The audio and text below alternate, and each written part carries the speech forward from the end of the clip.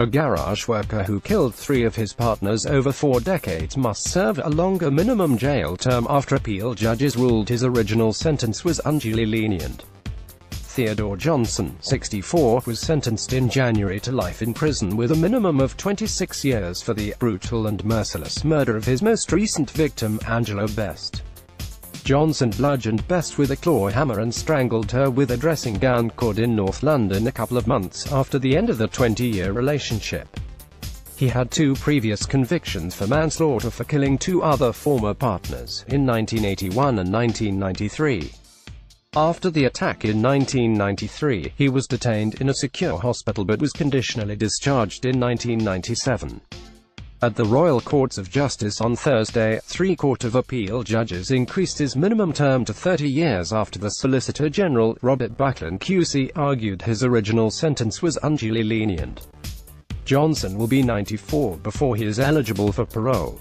Outside court, Buckland said the judge's decision was a proper reflection of what was a most appalling set of circumstances that led to the murder of the defendant's 3rd partner, adding, "I'm very glad the court agreed with my submission that the minimum term should be increased to reflect the extreme gravity of the case."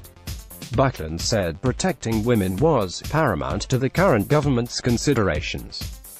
Johnson was born in Jamaica where he grew up as one of 11 children working on a banana plantation. He moved to the UK in 1980 with his then-wife, Yvonne Johnson, who he killed in 1981 after an argument. He hit her with a vase before pushing her off the balcony of the 9th-floor flat in Wolverhampton. He was convicted at Stafford Crown Court in November that year. He went on to kill Yvonne Bennett 11 years later, strangling her with a belt at the home in Finsbury Park, North London. In March 1993, at the Old Bailey, he was convicted of killing Bennett by diminished responsibility. He was suffering from a depressive illness and personality disorder and received a secure hospital order. In 1994, a period of both unescorted and escorted release commenced, the court heard. In 1996, his application to a mental health tribunal for a conditional discharge was refused.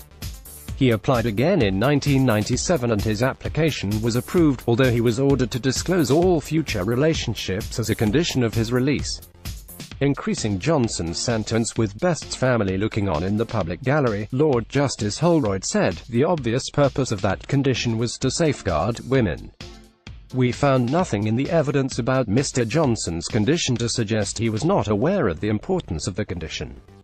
The awful reality is Ms. Best might be alive today if Mr. Johnson had complied with that requirement." Johnson denied being in a relationship to his medical and social supervisors on numerous occasions. In 2006, 2011, 2015 and the same month he murdered Best.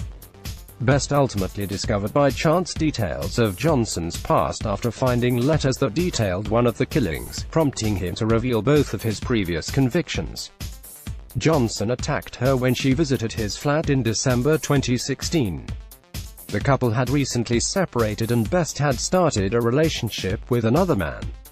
Hours after killing her, Johnson threw himself in front of a train at Cheshunt railway station in Hertfordshire, losing his right arm and left hand. He appeared in court via video link, slumped in a wheelchair in grey prison-issue clothing, and showed no emotion as his sentence was increased. The learned judge failed fully to reflect the true seriousness of his crime, Lord Justice Holroyd said of the initial sentencing.